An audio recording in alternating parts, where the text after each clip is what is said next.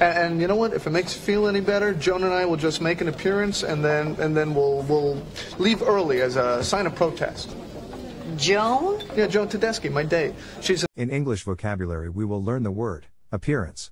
It means the act or fact of appearing, as to the eye or mind or before the public, the unannounced appearance of dinner guests, the last appearance of Caruso and Aïda, her first appearance at a stockholders meeting. Also means the state, condition, manner, or style in which a person or object appears, outward look or aspect, a table of antique appearance, a man of noble appearance. Pay attention to the pronunciation. The first one is the word represented using the International Phonetic Alphabet. To pronounce appearance, have in mind that the size of the syllable indicates where the accent or stress is.